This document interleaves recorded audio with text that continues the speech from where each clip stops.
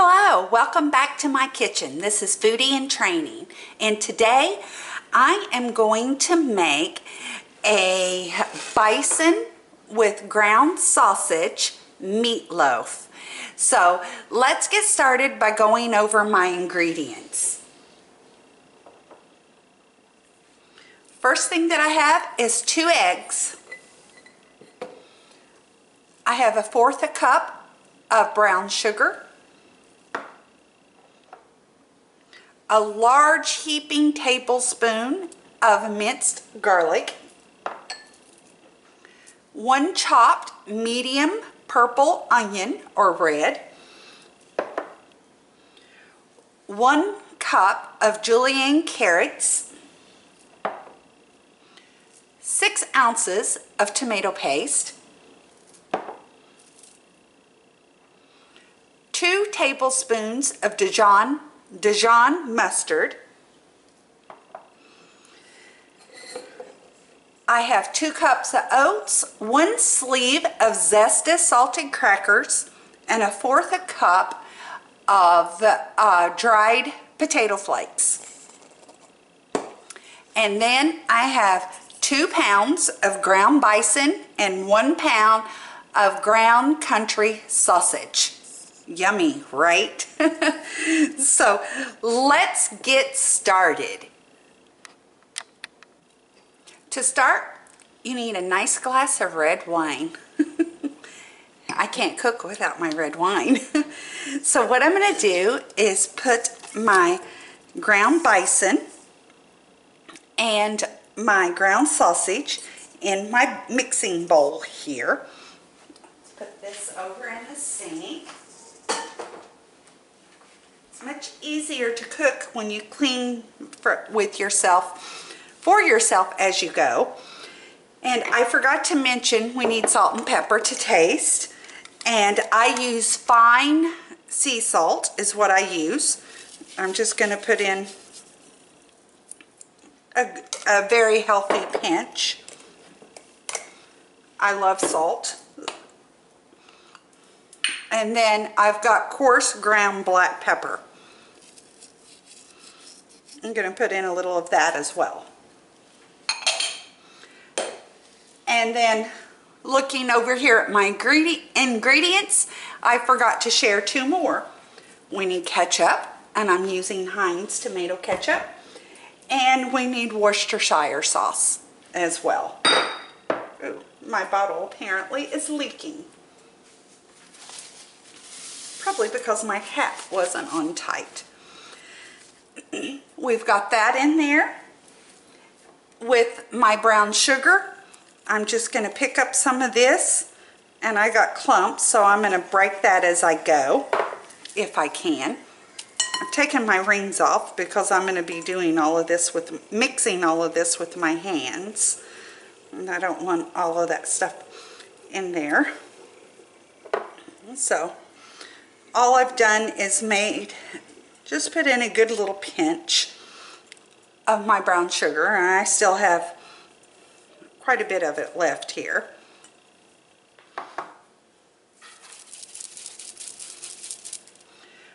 I'm going to dump in my carrots, my chopped onions,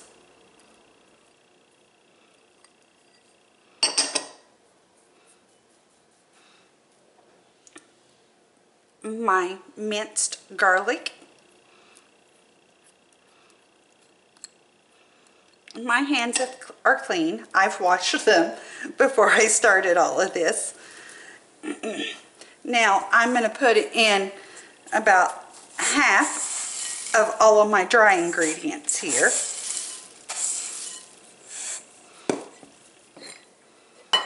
I'm going to break one of my eggs. I like my eggs at room temperature. You can decide to do it however you choose. Now I'm just going to start mixing this together.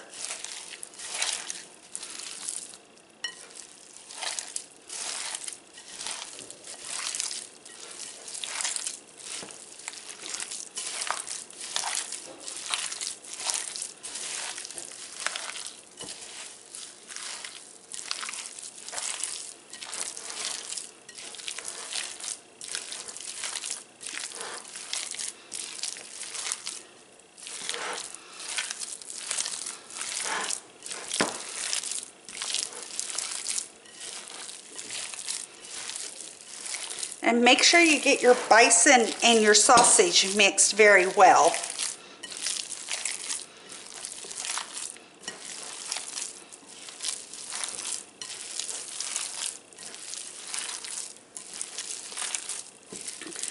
Bison has very little fat in it, and it tastes incredibly well.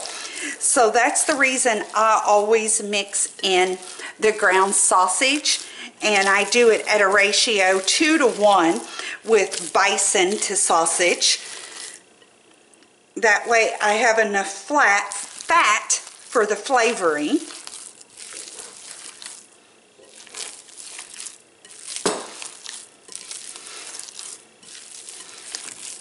And then you can also, while you're mixing, you can also see the fat in the sausage versus the bison, because the bison basically has none.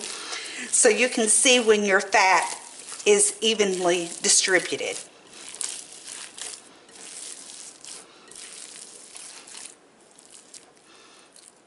There's a big chunk of my brown sugar.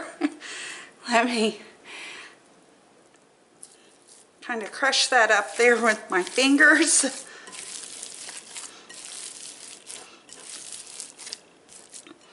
Now I'm going to mix in the rest of my dry ingredients. Let me find my spoon here, because now I want to put in about half of that Dijon mustard. I'm also going to mix in a little bit of the tomato paste as well. Not all of it, just a little bit.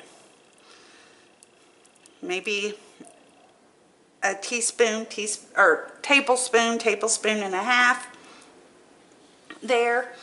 I'm going to bring in my Worcestershire sauce,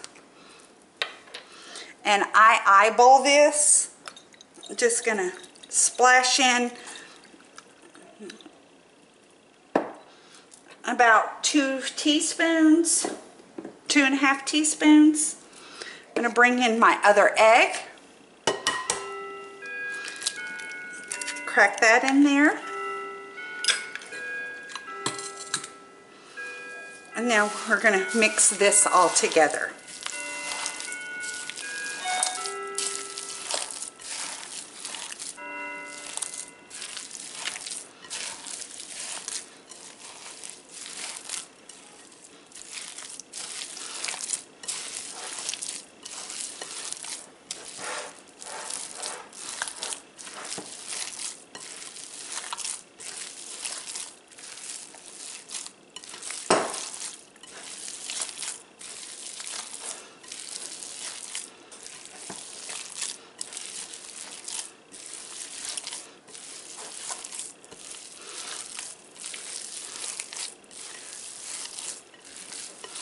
I've got a little fruit flying around here. It's driving me nuts.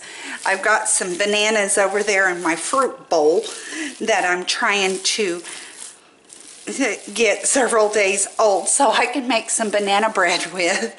So I think that's about time to make, especially since I'm seeing a fruit fly that's just freaking driving me crazy right now. Okay, that looks very well mixed now and looks good. So next thing I'm going to do is I'm going to go wash my hands, set this to the over to the side, and I'm going to come back with the rest of the ingredients that I showed you, and we're going to whip up a little glaze. Okay, with the glaze, I've got about 1/4 cup of ketchup. I'm going to bring in the rest of my Dijon mustard. Obviously, that's difficult for me to say.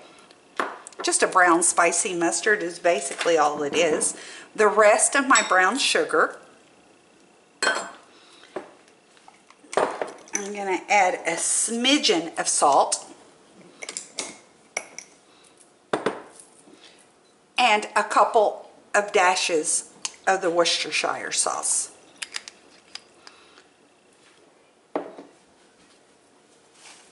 That obviously is leaky. So I gotta clean that up. My OCD makes me clean that up. And we're just gonna mix all of this together really well.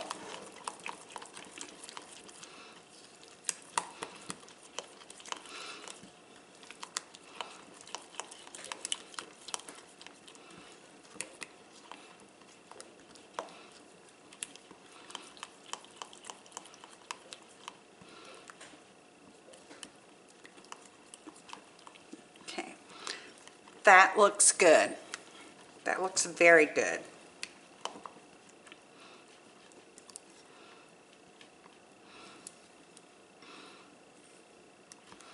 Now, we've had our meatloaf mixture off to the side, resting for a few minutes while we did that.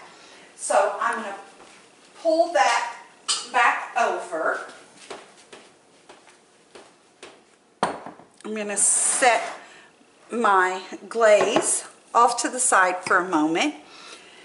I'm going to bring in my meatloaf pan. I use a dark glass pan, and I have two because I have more than enough here for 2 meatloaves. And what I'm going to do is just pull this out of my bowl and start placing it into my loaf pan, and then just press it in to form the loaf.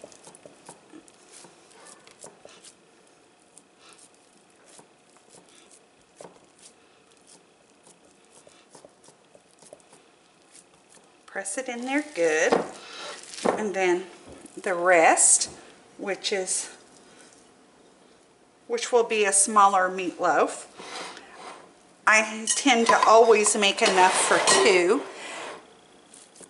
Because my mother's favorite food is my meatloaf, so I always make enough to where we all eat what we're going to have for dinner, and then I take leftovers to my mother, who lives in a retirement home here close to me. And sometimes if she gets enough of the leftovers, she will share. So this one's much smaller, so my thought process on this is that this one I will take the whole one of these to my mom. So I'm going to bring over my glaze that I've made now, and I'm going to put some of this on. I'm going to put it onto my meatloaves and divide it between the 2. And this, just kind of spread that out, because this will all soak and cook into my loaf.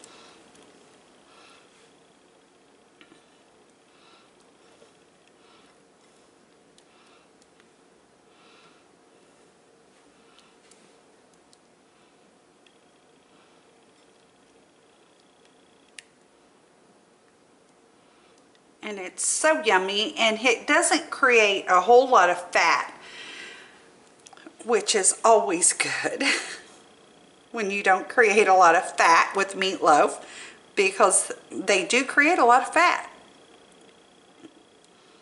If you've ever made a meatloaf, you know that. But this one has an incredible taste. They taste so good. So we've got that on there now, and remember that we still have our the rest of our tomato paste left, and ketchup. But what I do is that I'm going to put this in the oven, and I'm going to bake at 350 degrees, and I'll let this bake for about 30 minutes, and I'm going to pull it, then I'll pull it out, and I'm going to put tomato paste. I'm going to spread the tomato paste across both of these, and then I'm going to let it bake another 15 minutes, which would be 45 minutes total, and then I'm going to put ketchup all over the top of it. And then I'm going to put it back in the oven and let it bake 15 to 20 minutes longer, and then it will be good to go and ready to eat. So I will come back after we've got this going and baking and show you what it looks like, and we'll have a taste test and tell you how wonderfully delicious that it really is. So thank you for stopping by. And if you would please, and if you're enjoying my videos, please subscribe and share my videos and give me a thumbs up, and maybe leave me a comment if you would, whether you would like to try this recipe, or what other recipes you would like to see me do. So take care and come back to my kitchen really soon. Bye.